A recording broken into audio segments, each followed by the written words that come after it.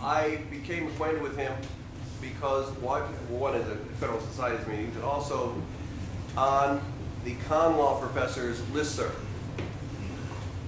He is normally arguing with everybody, including some of the conservatives. He is an expert on a variety of aspects of constitutional law, and to say a few words about his view, you should ask him any questions, including some very esoteric ones like the one we just talked about before dinner, the letter of reprisal. Letters of marque and reprisal. Letters of marque and reprisal. Marque, M-A-R-Q-U-E. Right. Yeah. Marque and reprisal. A part of the Constitution we do not cover. Anything else you want me to say? I can say the rest about myself. Great. Thank you for coming, and thank you for staying.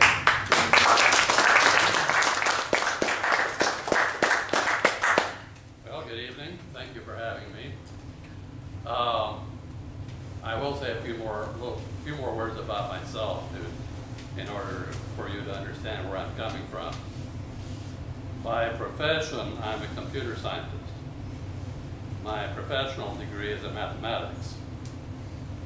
I came to the Constitution starting as a small child when I read it, was enamored of it, and as time went on, I began to realize increasingly that our government officials were violating it. That bothered me a lot. But finally, when I went into the Air Force, I took an oath to preserve, protect, and defend the Constitution. Now, I'm one who takes an oath seriously. Okay, I said that I've been studying this all my life up to now, but now I really need to know what it is that I'm committing to preserve, protect, and defend.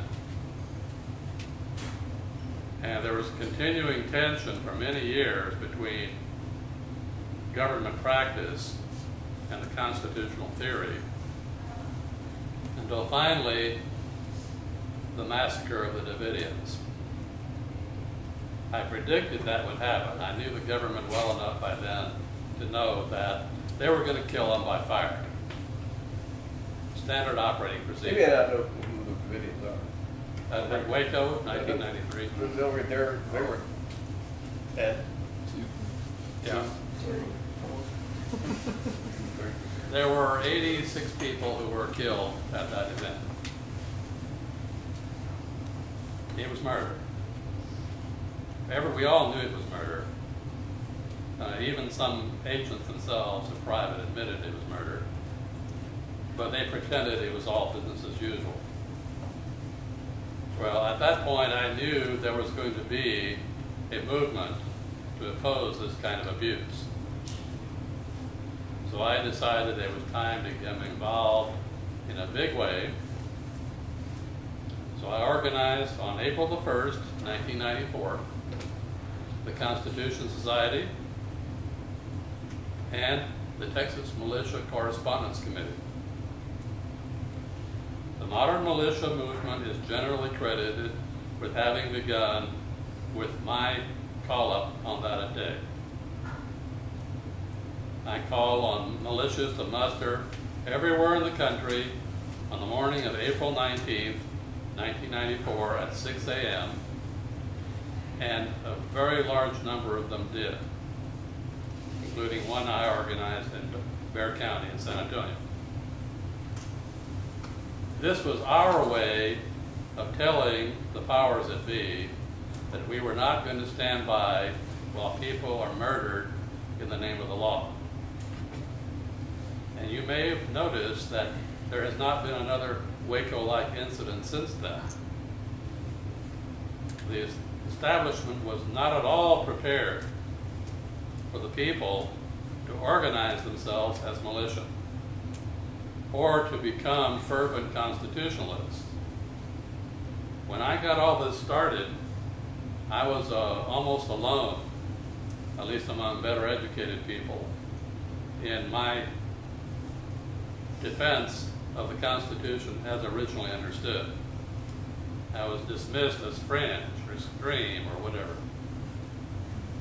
And of course they pointed out my involvement with the militia movement as, to be used against me. But as time has gone on, more and more people have begun to adopt my positions on these subjects. And a lot of my scholar friends tell me that one of the main reasons is our website, constitution.org. We are now at more than 150 million page views. It is cited by scholars, by lawyers, by all kinds of people. A lot of people turn to it first when they're doing research in this field. It is one of the top, most plagiarized sites by students. I'm glad you just told them about it now. What I try to do, in fact, it started out in a very simple way. I had read all this constitutional documentation, the things the founders wrote and read and were written about what they thought by people who knew them. And it was simply inconvenient to have to keep going to the library whenever I wanted to look up a particular point. So it simply made more sense to get the books, scan them, and convert them into digital documents. And as long as I was doing that, I might as well put them on a website. And I figured, well, sooner or later, the government or some university or, a lot of people are going to foundations, are going to be putting all this stuff online. Well, they have, but they've never caught up. To this day, there is no other website that has as much stuff on the Constitution as constitution.org. No matter how hard anyone seems to work at it, they can never catch up, because I'm very productive. And I'm also very good at correcting mistakes. You ever try to correct a mistake at the Library of Congress website? Forget it. If you can even talk to a human being that tell you, well, we don't have a budget for corrections. Okay. By the way, I should say something. I'm in awe. I do this because I like it part-time. John studies the Constitution full-time. Is that right? Yeah, pretty much. Even more than full-time, really. Yeah. One of the best things I ever learned to do, and this is a little bit of a side, but it's worth emphasizing. When I was starting when I was 7 years old, I taught myself speed reading, which is really speed learning. Most people learn only one way to read. They are not really taught how to read in public school. There are many different kinds of ways to read, not all of them fast, but having available speed reading as one of your options is really important. By the time I was 9, I was already reading more than a book a day. And I've never slowed down. Up to 20,000 words a minute. And that's with full comprehension, full retention. If you can learn how to do that, you will have a tremendous advantage in any field you try to go into. And it's not too late to start. I started out by ordering through a magazine, a thing called a tachistoscope, which is basically a kind of a flash displayer of material on cards to try to train you to read faster and faster. Well, I found I could do the same thing by taking a 4x6 card, cutting a slot in it, and running it down a column of print, and just timing myself, going faster and faster and faster and faster, and testing myself on what I had read. So I only had to go over anything once. I trained myself to even think efficiently.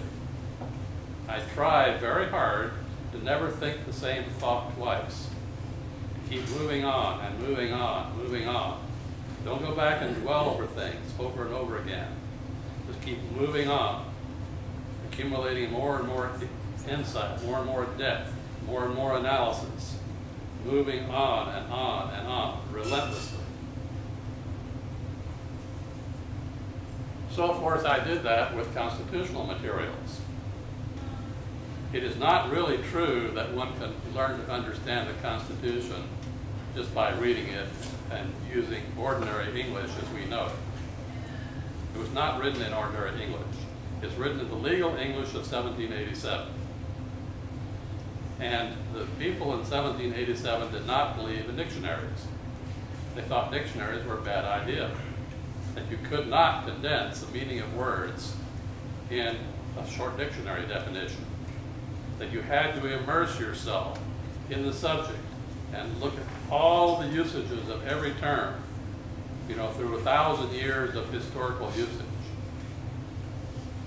No one was considered ready to practice law until he had been studying the law at least 10 years and probably practicing another 10. It was taken that seriously. Now, to provide this as a background, then, is to lay the basis for a lot of other things. Because, of course, Constitution.org and the Constitution Society are not just for education or as a reference site. It's also about activism. I'm not just protesting violations of the Constitution. I'm trying to do something about it. This has led to death threats. It's led to lost job opportunities. It's led to all kinds of aggravations. When, at the final day of the Constitutional Convention, the delegates, many of them were discouraged at what their work product. They were concerned that it wasn't well enough written, or that people wouldn't accept it, or that it wouldn't work out as they intended. George Washington summed it up in a few words, as he did so well. Let us raise a standard to which the wise and the honest can repair. The event is in the hands of God. In other words, we are not responsible for outcomes. We are responsible only for making our best efforts. And if that leads to misery or death or whatever, so be it. Forget all of this nonsense that's taught by some religions in this, that you'll be rewarded in this life if you're good. It's not my experience. In my experience, if you do good, you're going to get punished. In fact, the more good you do, the chances are the more punished you'll be. You cannot let that be even a thought. You cannot worry about that even for 1 second. You just keep pushing on. And when I've gotten these death threats, one of them was from an ATF agent, interestingly enough.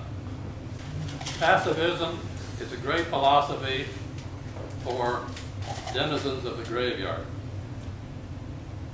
I'm not a believer in pacifism.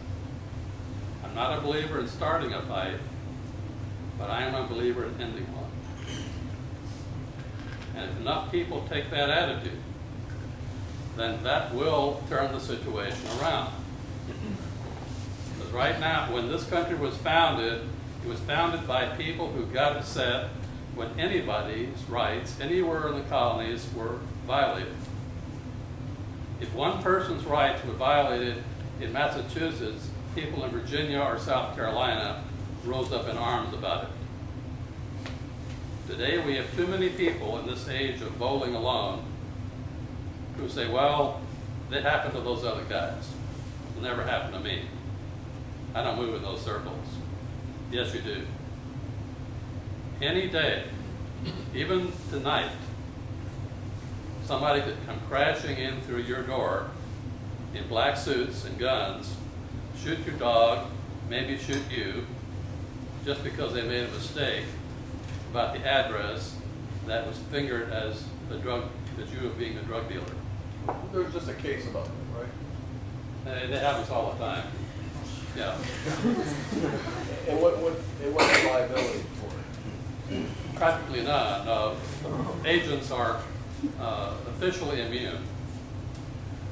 One of the things you'll learn in law, if you haven't already, is immunity. The two different kinds: sovereign of a polity and official of officials. We have to touch that a little bit. Yeah. State Originally, sovereignty. the concept was that if an official was operating within his jurisdiction, within his authority, he couldn't be sued or prosecuted simply for making a decision within the bounds of his discretion. However, that has been transformed into a blanket immunity against anything he does while he's appointed to that position. When Lon Horiuchi killed Vicki Weaver at Ruby Ridge, he shot her, and her son was also killed. She was behind a door. It was a blind shot. Should never have been taken. The public prosecutor, the DA, in that county in Idaho, tried to prosecute him. The case was immediately removed under the removal jurisdiction clause to federal court and immediately dismissed. Killed the case. No accountability. Lon Horiuchi was later one of the ones who massacred the Branch Davidians. And if you want to find out more about why that's an issue, you go to constitution.org, look under abuses, and scroll down to Waco. You can see a link to a complete movie, Waco, A New Revelation, which shows the evidence very clearly that he was murdered. What does this have to do with the killing of Osama bin Laden? Anything?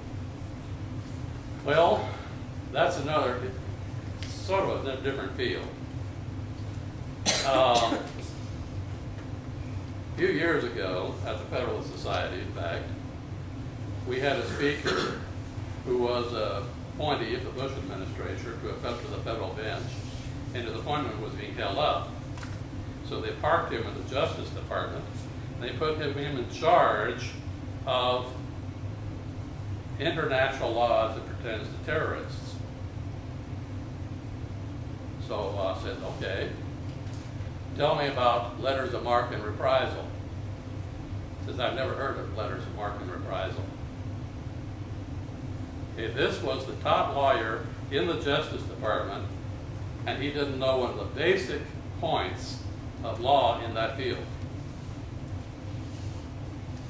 There are two things that Congress has authority to do for a concerned war. They can issue a declaration of war, and they can issue letters of marque and reprisal. And contrary to what Judge Napolitano mistakenly says on Fox Business News, letters of marque and reprisal are not just for privateers, for private parties. Historically, that's mainly who they were issued to, but in a constitutional system, you either declare war, and a declaration of war has to identify an enemy nation, it has to identify a cause, either a casus belli, cause of war, or a casus foederis, that's an obligation under a treaty, and in doing so, it defines who the enemy is and who it's not. Because in a war situation, everybody has to know who is everybody else's enemies. You have to know who you can trade with, who you can't, who if you trade with, your ships are going to be subject to search and seizure and maybe sinking. All right? So these are all ways of clarifying the relationships in a warlike situation. Letters of marque and reprisal are issued to deal with a more limited type of engagement. Generally, they are reprisal for warlike acts. And then generally, they target a particular nation and its assets, and the idea is to exact the same measure of damage to them that they apply to you. So it's supposed to be in proportion. If they sink one of your ships, you sink one of theirs. Not necessarily the same ship. It's under the piece of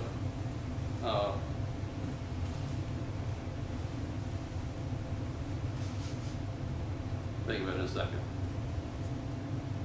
There was a series of peace treaties concluded in 1632, which established the law of nations at that point in time. In effect, every nation is responsible for all the actions of its citizens or anyone operating off their territory. The responsibility is absolute. Now, the name I was searching for was Peace of Westphalia. In other words, every nation is a single entity for purposes of the law of nations. Every citizen of a nation is responsible for the acts of every other citizen. Unfortunately, too many of countries today are not really nation states in the Westphalian sense. If you talk to a lot of folks in many of these fairly new countries, says, oh, we're not responsible for what that tribe over there does. You know, we might be occupy the offices of the central government, but hey, they do their own thing. Well, in the Westphalian sense, they are not accepting their role as a nation state. So, getting back to Osama bin Laden, there is no offense in the Constitution called terrorism. If somebody is charged with terrorism, you're not going to find a provision in the Constitution that authorizes Congress to punish it. Now, there are other provisions under which something like that may be punished. The key offenses are piracy and felonies on the high seas and offenses against the laws of nations. In the law of nations, as it existed in 1787, what we called terrorism was piracy. And contrary even to some legal scholars of that era, piracy is not just robbery at sea. That's one form it can take.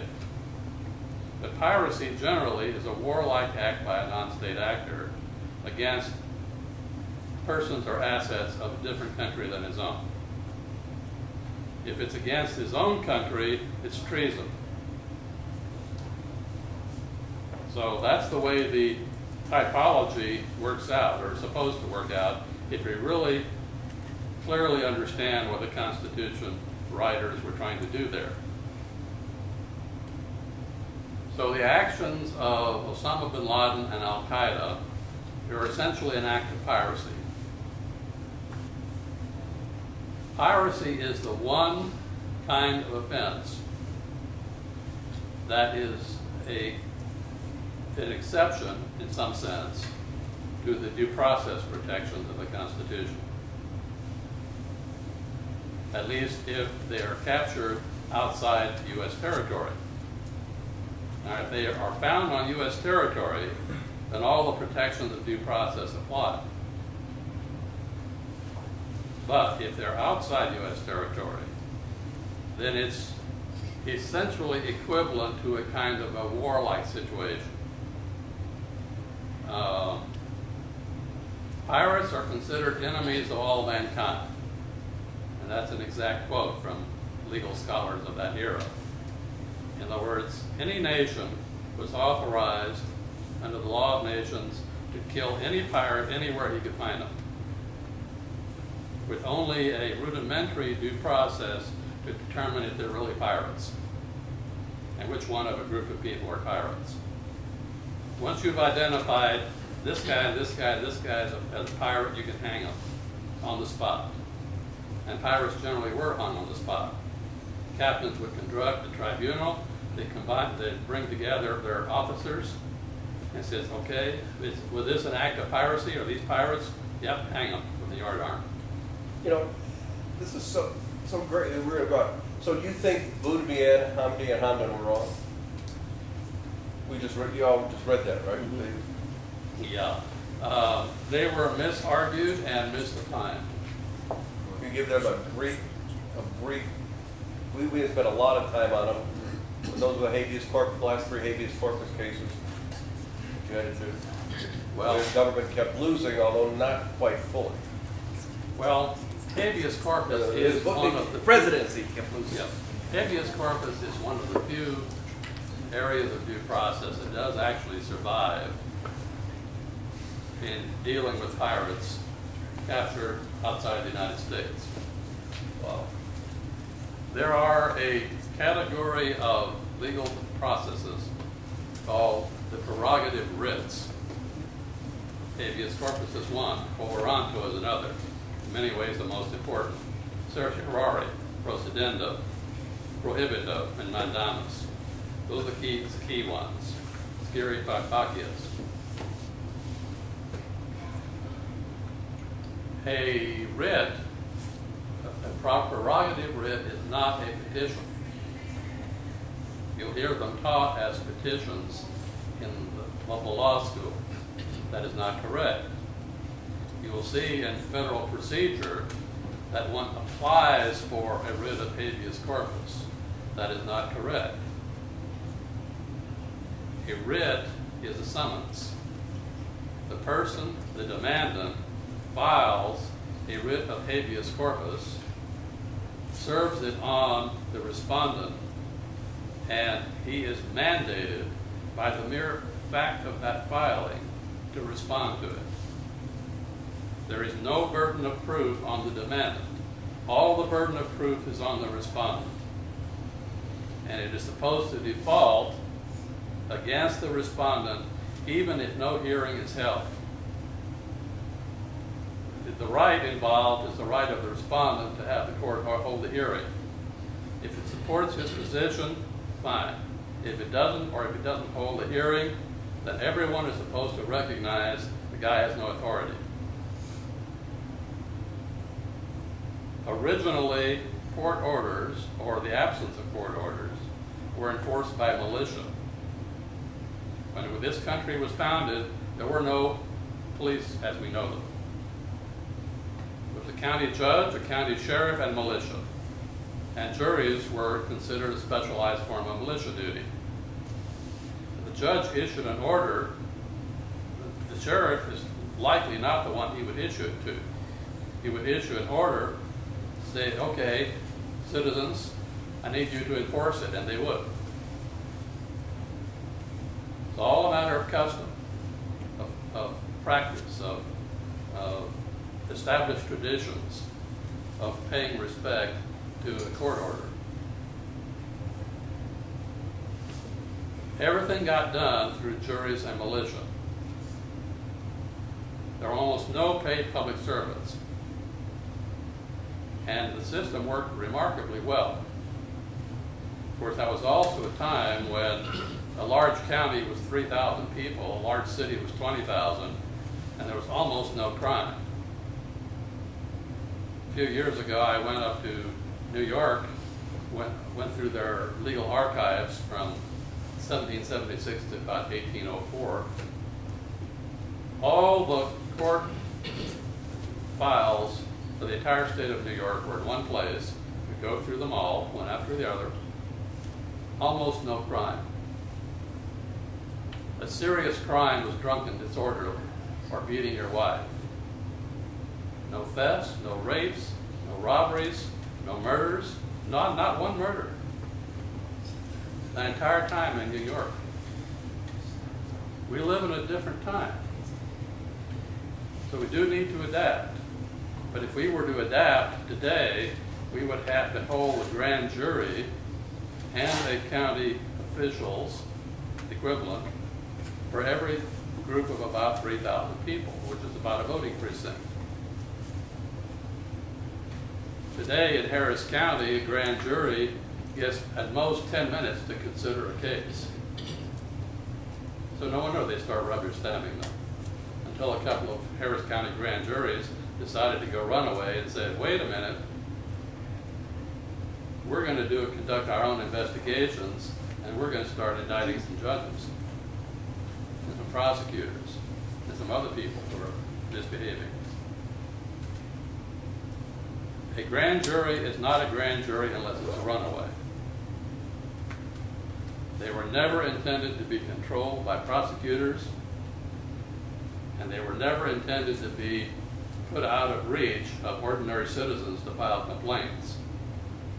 Until the late 19th century, almost all public criminal prosecutions were conducted by private parties. A private person would go to the grand jury, as I have with this criminal complaint. Grand juries will say, okay, court has jurisdiction, you have sufficient evidence, you may proceed. You are the prosecutor. Now, you can imagine how the landscape would change if today any citizen could go to the grand jury and get authority to criminally prosecute somebody, even a judge, even the regular public prosecutor, the cops, anybody. All of a sudden, testifying might become a little less common. So, we have evolved into a situation which is very, very far from that which was envisioned by the framers. And I also need to caution you that if you're going to look to original practice during the framing era for guidance as to the meaning of the terms of the Constitution, you're very likely making a mistake. Because the founders themselves, if they were asked, would probably admit that they were establishing ideal standards that they themselves did not live up to. Jefferson and the others knew perfectly well when they said all men are created equal. That did in fact apply to blacks, and that they were violating their own precepts. They temporized on that point. They temporized on a lot.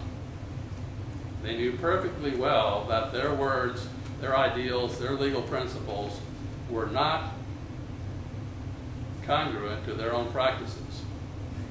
But that doesn't mean that the meanings that they had for the terms they used are affected by their deviations.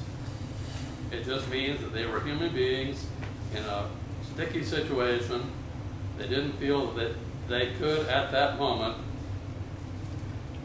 act according to their own best words and hope that someday people would be able to bring practice into conformity to their own ideals. Well, we're getting close to our time. I want to come back. So far, we've studied the prize cases. Mill, you covered, all the cases. You hear what he's talking about. For those of you who've been in class, Milligan, the prize cases, and a whole range of things. So, can you give a quick answer to the Boudemy and Hamdi thing, and to, would you say killing Osama bin Laden was legal? It was legal, however, they did have an obligation to try to take him alive. Even under the piracy notion? Yeah, even under the piracy notion. However, all he had to do was momentarily look like he might be reaching for a trigger of a bomb, and they would be fully justified in blowing him away. And how about Hamdi, all the habeas corpus that they're giving, and looks like the kind of trials they're going to give to terrorists? Well, Hamdi and Boumediene are somewhat more complicated. Oh, we don't have to get into that. Yeah. The first problem, of course, you have is holding somebody without charging them. Even pirates have to be charged. You can't just detain someone forever as a material witness. We've even had cases where somebody being detained indefinitely for contempt of court because he didn't produce assets he said he didn't have to settle a divorce case. Okay, there is for every judge, every official, an area of discretion within which he can have a certain amount of latitude.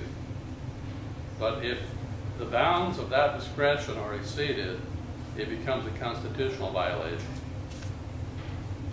Every provision of the Constitution has a qualifier. There are no delegations of authority that are plenary within their field, contrary to Justice Marshall and Gibbons v. Ogden. All delegations of authority are for a reasonable public purpose. In the Constitution, for example, delegates a preemptive authority to Congress to regulate the time, place, and manner of congressional elections, except for the place of senatorial elections. Now, under Marshall's opinion in Gibbons, he might say, well, that means that Congress could require elections be conducted within a 1 nanosecond time frame on a polling place in the moon, using a ballot that only lists the few candidates approved by the powers that be. No, it doesn't. The only reasonable public purpose for regulating the time, place, and manner of elections is to make them more convenient, more fair, and more accurate. And if that purpose is not fulfilled, it is not just an abuse of discretion, it is unconstitutional, despite what the words seem to allow. You know about the necessary proper clause, Yeah. or even... I was just about to go into that. Great minds here. All right, then I'll give them time to ask questions. Okay. On my blog, constitutionalism.blogspot.com, I have an article. I also have a law review article, presumption of non-authority and unenumerated rights. Yep. The blog article is entitled Unnecessary and Improper. And what I show there, I think hopefully convincingly, is that Justice Marshall in McCullough v. Maryland was dead wrong when he appealed to ordinary public meanings of the words of the Constitution. That's wrong because they were not written in ordinary public English, they're written in legal English. And in legal English, necessary and proper means necessary and proper. It does not mean convenient. And in particular, it means only necessary to make an effort and not to achieve a desired outcome. If you have a power to regulate, let's say, the labeling of packages, okay, you can label. But what is the necessary and proper power that's an adjunct to making the effort of regulating the labeling of packages? Well, if you just came to the opinion that the only way you could regulate the labeling of packages was to kill everybody in commerce, that does not mean that it's necessary and proper power for you to do that. It is only to make an effort. Every delegated power is only to make an effort. If that effort is insufficient for the purpose, too bad. Go back and get more power. You're not allowed to do just whatever it takes to achieve a desired outcome. And once that is made clear, remember, in the necessary and proper clause, it says necessary and proper to carry into what? Effect. Right. The power is the effort, it is not the outcome. And we have erected, leading up to the 1942 case of Wickard v. Filburn, a huge array of federal criminal statutes, almost all of which are unconstitutional. By the way, you read U.S. versus Carringer. Yeah. You know, the Yeah. gambling tax case. Yeah. It started out, there were no federal criminal statutes under the Commerce Clause as amplified by the Necessary and Proper Clause until 1884, when they tacked on a little criminal penalty to transporting tainted meat across a state boundary. Right. Right. And upon that, and the court allowing them to do it, everything else got built. The original criminal powers were piracy, felonies, offenses against the laws of the nation, treason, counterfeiting. That's it. Except perhaps for the power to discipline military or militia. Amendments later added to that the powers to forbid enslavement, to protect the rights of citizens of a state against state actors, depriving people of the vote for various reasons. But nothing in the Constitution authorizes Congress to make it a criminal penalty to fail to pay taxes, to fail to answer a question, to commit fraud, okay, to commit perjury, to violate any of the other laws that aren't in that list I gave you. They could be fined, monetary fines, could not be thrown in jail, they could not be hung, okay, they could be have their privileges removed, licenses and such, but that's all. Congress, under the Constitution, Congress had only a few limited powers. And what we have seen is constituencies pushing the central government, and for that matter the state governments, to exercising more and more and more power. And because there's generally a constituency for exercising it and not enough of a constituency to oppose it, they have achieved a kind of a power creep. Well, I'm going to have to stop it here because going like, that's the U.S. versus Morrison. We've done that. Yeah. Y'all remember that? And what else? Lopez. We talk a lot about the constituencies. Caroline Products, the real story about Caroline Products and Milnot. All these constituencies. Well, he's truly a professional. I say it's going to be over at 9, but he'll stay and talk. Yeah, I can stay as long as you want. But thank you for coming. Like any other, I want to make this disclaimer. I don't necessarily agree or disagree with anything he says. Sometimes you sound a little bit like Brennan, the living Constitution. That gets me a little worried, but I know you don't mean that. He meant it in a different way. He meant it in a different way. But when you get into the language, interpretation of not using what we, particularly in civil liberties, what the practice was and the argument between Thomas and Scalia and McIntyre. McIntyre is a case about, I believe next semester, about handbills, not putting your name on handbills. And Scalia and Thomas disagree about what the history tells us about whether the founders would have said it's okay or not okay to put out, this was an attack on a school bond. The woman didn't put her name on it. And there's a law that said she had to. And Scalia and Thomas, who usually agree on originalism, disagree about what history tells us. And now you're saying the practice and history we shouldn't even look at. But we'll come back. John, thank you very, very much. And thank you for listening.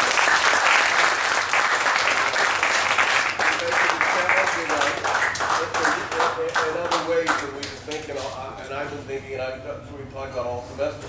Now, by the way, if you use any of these arguments in court, you'll probably get hit with sanctions, tens of thousands of dollars. Your case dismissed as frivolous. Alan's going to want you to go have one final snack before you leave, so you've got to go do it. And let me just ask, those of you who have these wood chairs, if you could bring them back in the dining room, that would be great. Okay? Are we asking group questions or should we wait? Sure. Oh, you had a couple group questions? Okay, Sure. going back to necessary and proper, specifically with Gitmo and Osama bin Laden, was it necessary and proper to kill bin Laden? And going back to the pirates and hanging them, everyone in Gitmo, based on the piracy definition that I think I understood, should be hung immediately, right?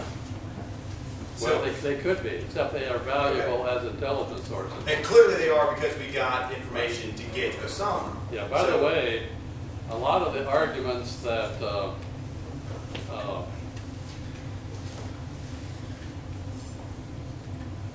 what's his name now? Senior moment.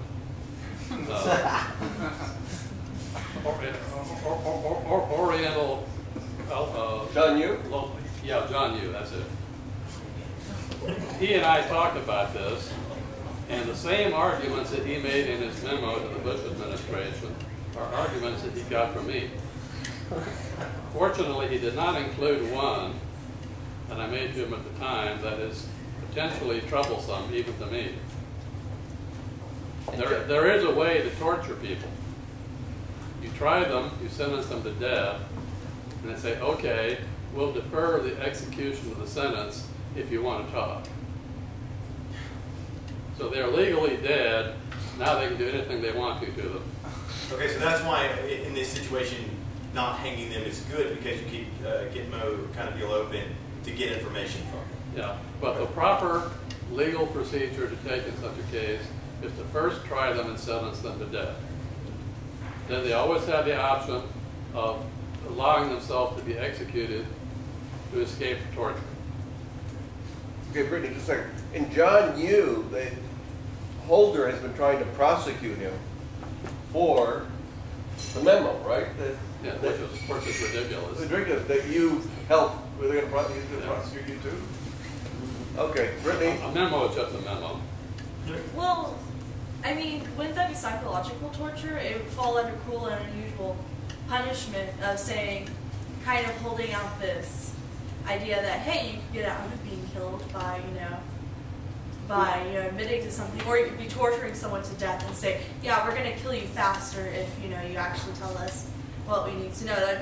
That would be a cruel and unusual punishment of mode of killing someone, or psychologically saying that you won't kill them. And also, you wouldn't be upholding your statement that you sentence someone to death. You're not killing them. You're just kind of saying we're not killing you right now, because you're actually telling them, well, we're not going to kill you right now if you say something. I guess. Yep. But I'm saying that logically, that is a way to do it. All right. The framers of the Constitution didn't think of everything. And also, But cruel and unusual wouldn't apply to this. No. Because once you're sentenced to death, there's no Eighth Amendment. well, I mean, we've had to change our modes of execution because of cruel and unusual arguments. Well, that's why you always have to give them the option of accepting death. Still, As long as they are declining to accept death, then they are voluntarily submitting themselves to torture. and also, kind of had a question about you were talking about how there was less crime, longer ago, but wasn't less things considered criminal? Like, I heard this might just be an anecdote though, that if you shoot someone and you give them a fair warning in their arm, it's not considered murder. And people, so I mean, there could have been more murders, and then also things probably like rape and stuff weren't actually reported. They would either keep in family matters or something to a local degree, and it wasn't actually prosecuted. I kind of would doubt things that we consider crimes nowadays. A lot of them would actually either go to court, be prosecuted, or anyone would be awarded justice for it. Well, I'm old enough to have grown up in a small town in Texas where there was almost no crime. We didn't have to lock our doors. Any kid could wander all over town. Everybody in town looked after everybody else's kids. The only criminals came from out of town. Well, I come from a small town too, and I mean, it's small, and a lot of people know everyone, and it's the same thing. You can leave your car unlocked, as long as you, like you said, there's no one out of town coming, you can let your children do whatever they want. But the thing is, behind closed doors, bad things can happen in those places, and it's not likely to be as reported as, like, if let's say there's a guy who gets drunk and beats his wife or something, the whole town knows about it, but they don't do anything because that's a socially acceptable thing in that type of community. Yeah, Where they would say it's safe. because Actually, you can let also, children there's walk that around. era, if a guy abused his wife, her relatives and friends would deal with the guy privately. Well, if you have no relatives or family, or your family thinks that's the proper way that you should be treated. Well, they generally didn't when I was growing up. In fact, there was a story about a guy who was hauled off by his neighbors and hung for abusing his wife. Oh, let's finish. I was just going to say goodbye to a couple people that had a leak, but you talk. But let me say one thing. He's talking about federal offenses. Yeah. You know, these. You know, there was when the Constitution was put together. The question was what power they gave to federalize all this. And if there was no crime, that's where I think that's what you meant. Right. But, States always could prosecute whatever the heck they wanted to. but I was kind of Okay, making hang on. the argument of militia versus Yeah. police force too, is because militia comes from these families that might not agree on what really is justice. All right, you can continue this with John. I'm going to, a couple people have to leave because it's getting late.